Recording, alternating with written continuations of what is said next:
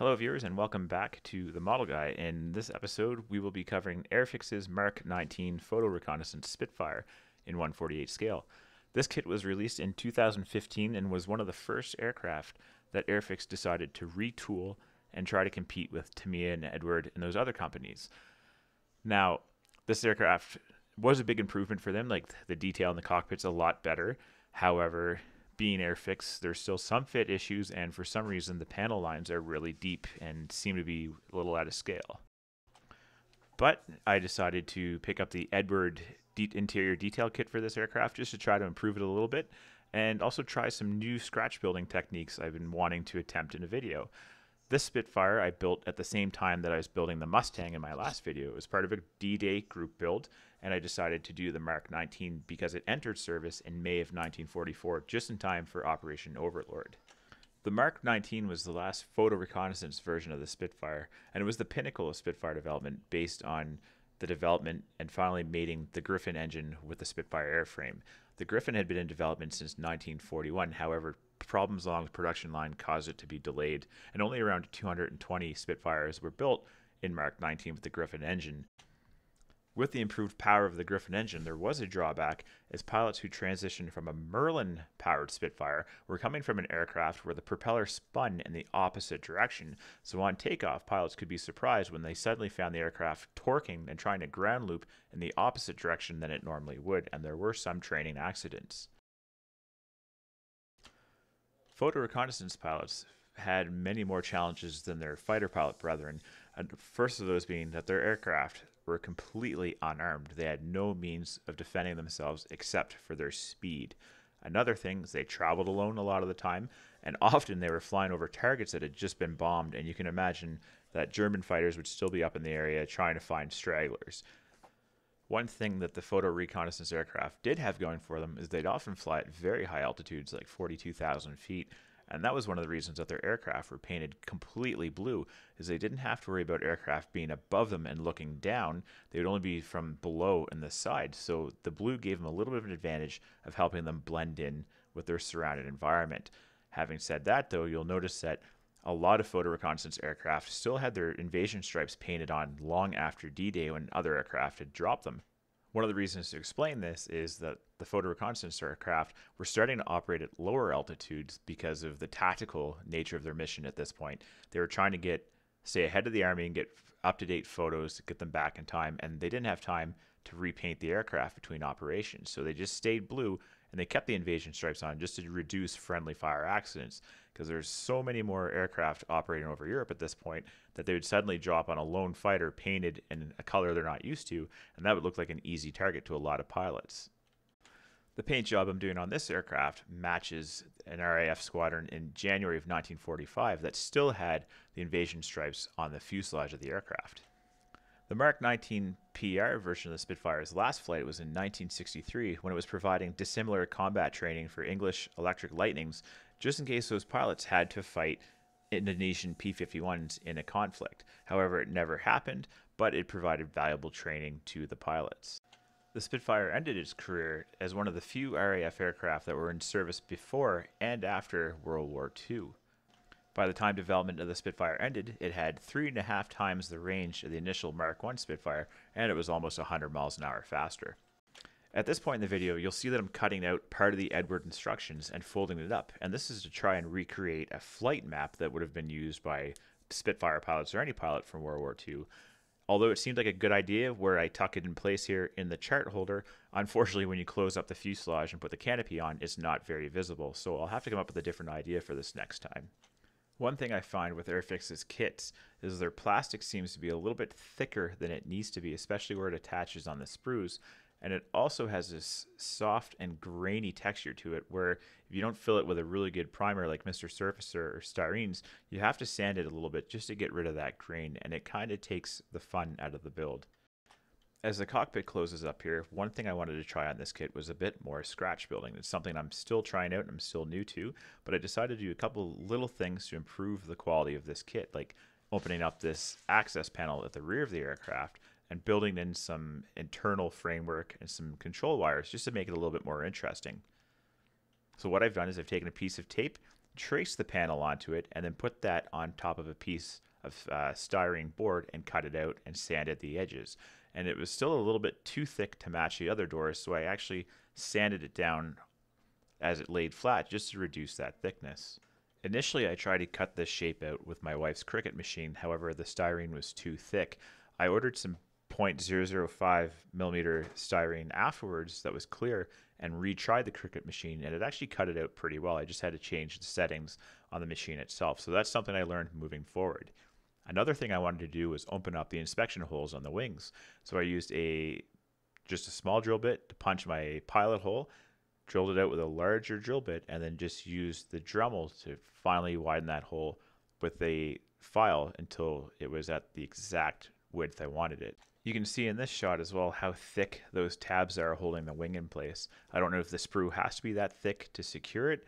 I just find it just makes for a little bit more cleaning on the Airfix side of things.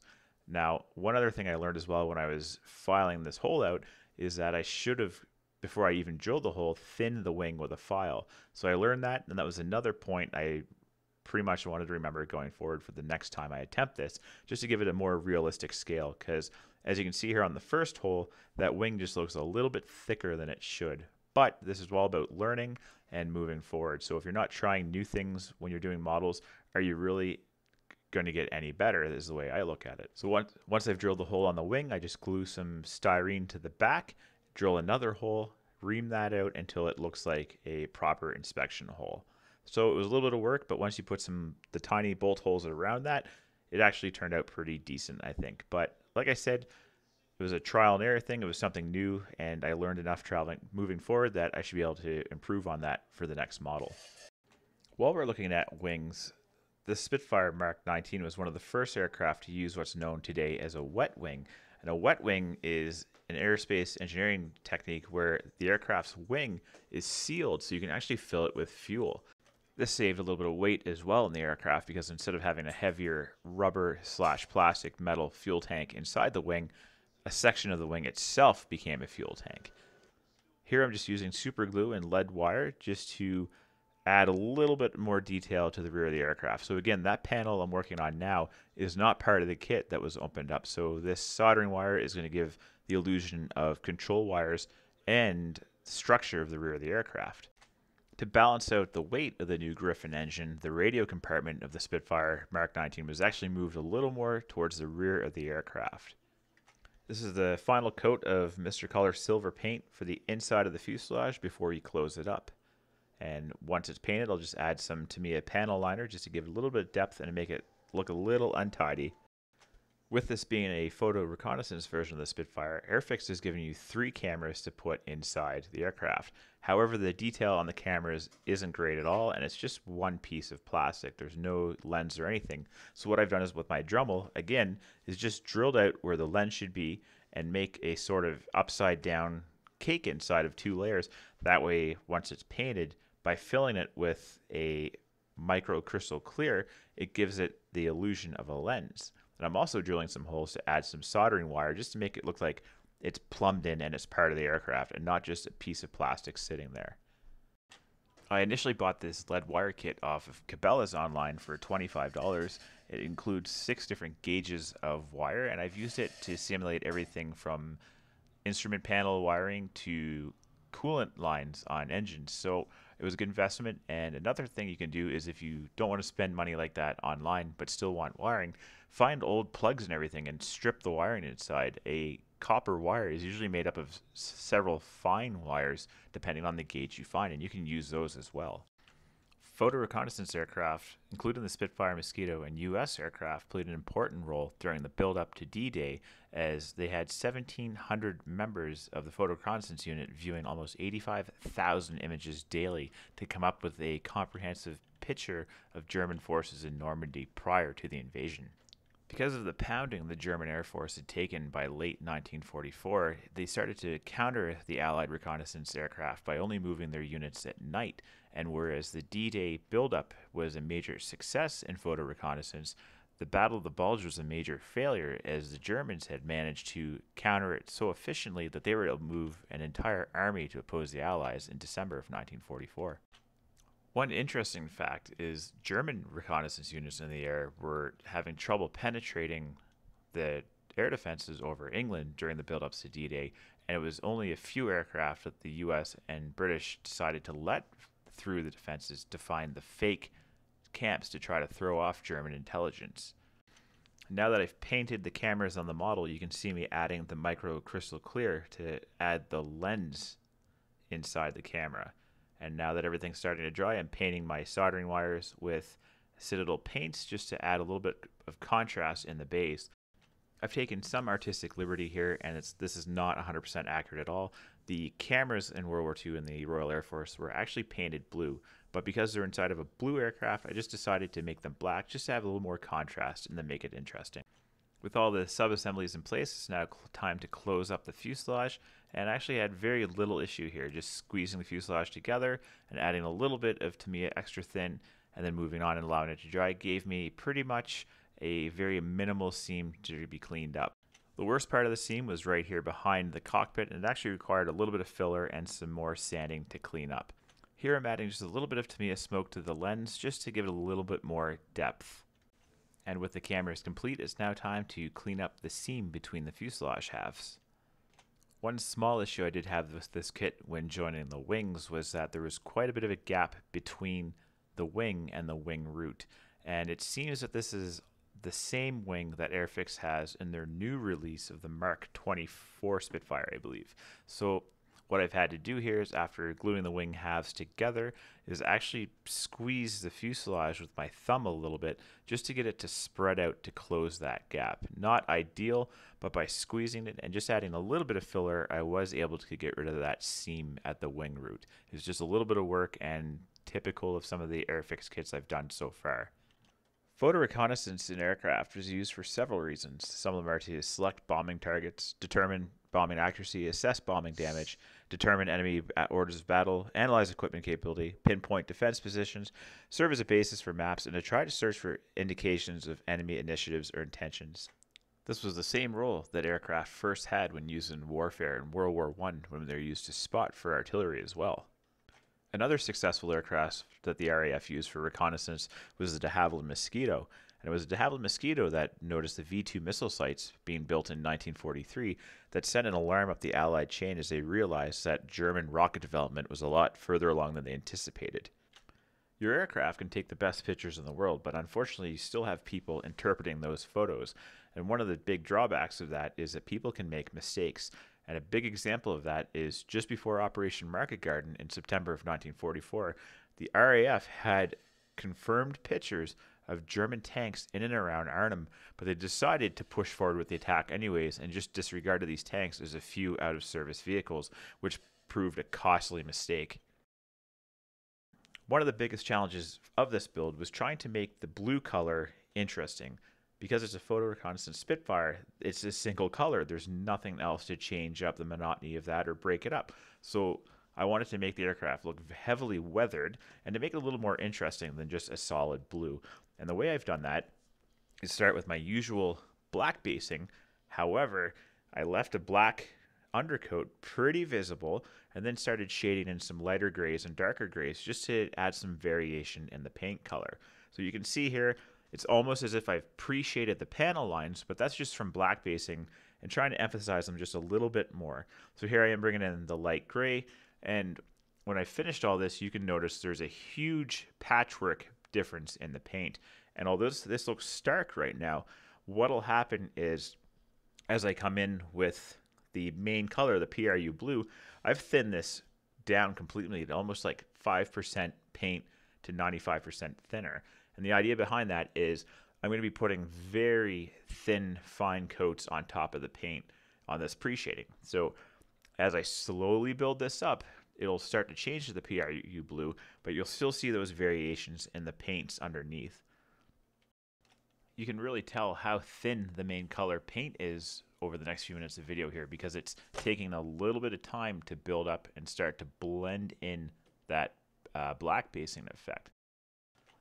This is actually the third Airfix Spitfire that I've built in 1/48 scale, the first two being the Mark I and the Mark V Spitfire.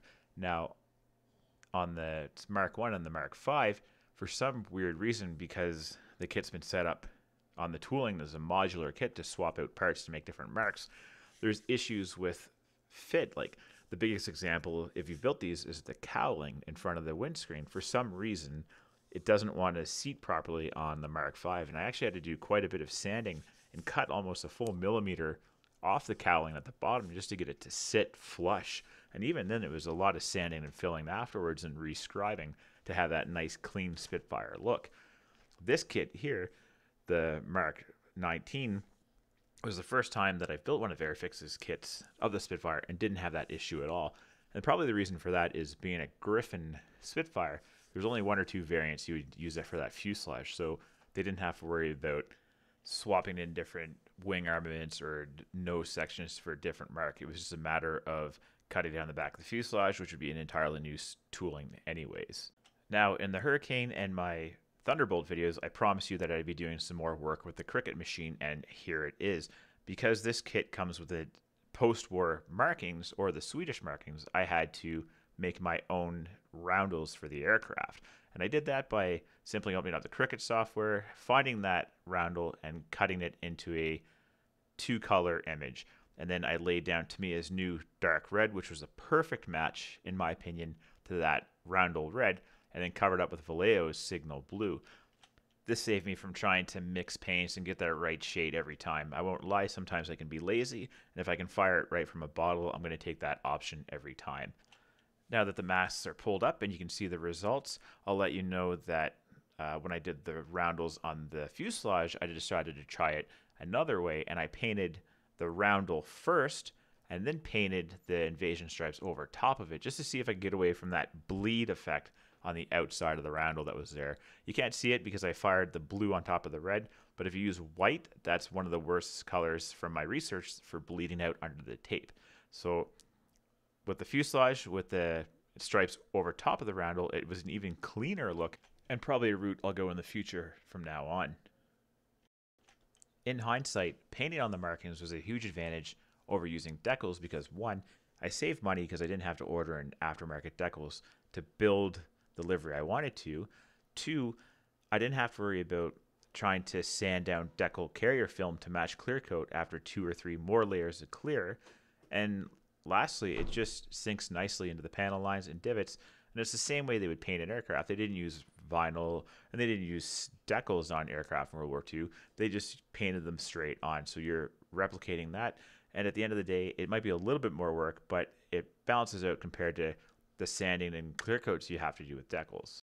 The biggest downfall I can say right now, though, is my wife's Cricut machine doesn't seem to be capable of recreating small font for registration numbers. So I see the guys using silhouettes seem to have a lot better luck with that, so that might be the route you want to try out. But if you're using a Cricut, you may find yourself limited from doing that. What seems to happen with the Cricut is when you're trying to get those tight parallel lines, it starts to curve. If you're wondering what this extra coat of just MLT is for, it's just to smooth out the gloss coat and give you a very clean finish, and it's easier to lay down your wash on. Now here you can see I'm using a stencil from RB Productions, and what it's doing is giving me a very random spatter pattern on the wing. And at first, when I did this with the Tamiya buff, it was a very stark contrast, and I kind of panicked that I may have mixed that up and gone too far with the weathering, and it didn't look right. But once I hammered on this wash, let it dry, and wiped it off, it did an awesome job of blending in that buff spatter, and it gave the paint an even more battered look that I really enjoyed. One piece of advice I can give people that are doing models is don't be afraid to experiment and try new things. Don't fall into the whole rut of, well, if everybody's doing this, it must be the right thing to do. Don't be afraid to try something new. Putting that spatter on as a post effect, it was kind of along the same idea of a salt washer, using that as a filter, but without having to worry about the cleanup. So it was something I tried, and it worked. So don't be afraid to try new things, because even if I had screwed that up, the gloss coat would have allowed me to come back in with just some water and wipe away that buff. Now, even though the aircraft's looking weathered, I wanted to put in a little bit of light blue oil paint and brush that in just to still give that paint a little bit more depth. And at this point, I felt it was really starting to come together, and I didn't want to push it too much further. because I didn't want to overdo the effect. And the nice thing with oil paints on top of a gloss coat, again, is you can go back in and touch things up or wipe it off and start again if you don't like the effect. It's a great way to experiment with your weathering and see what really works for you. On the bottom of the aircraft here, you can see I'm doing the oil spills, and this is built up over 3 layers. Like, just streak it out, let it dry, put a little bit more on, streak that out, and let it dry. And at the end of the day, you can go from having a Spitfire that's probably halfway to its next service, or one that looks like it should be seizing up on the flight line. My favorite part of doing a build of any model is when you're in those final stages and you get to see how it's coming together, especially when you add the flat coat and that starts blending everything together. You're almost seeing what the final product is going to look like. Now, one of the things I tried on this aircraft at the start of the video and you see me doing was building those inspection port covers. What I've done here is use this Cricut machine to cut small circles that are about 3 millimeters wide, and then cut a slightly smaller radius circle to glue to it to make an inspection panel cover. With scratch building, this probably takes me one step closer to actually losing my mind or going deeper down the rabbit hole, but it's been a fun experiment and definitely something I enjoy the final look of, so I'll have to try it out on another build down the road. That ends this episode. I hope you've enjoyed it. If you did like the video, click subscribe and hit the like button. If not, leave a comment and let me know why. And just to summarize this build, I was pretty excited to have it done in time for the Nanton Model Show this year, because it was the first time I entered the show, and I actually took bronze in the scratch building category with this aircraft. So that was a huge boost and definitely made me want to do it again. So don't be afraid to try new things. This is the Model Guy, and I'll see you next time.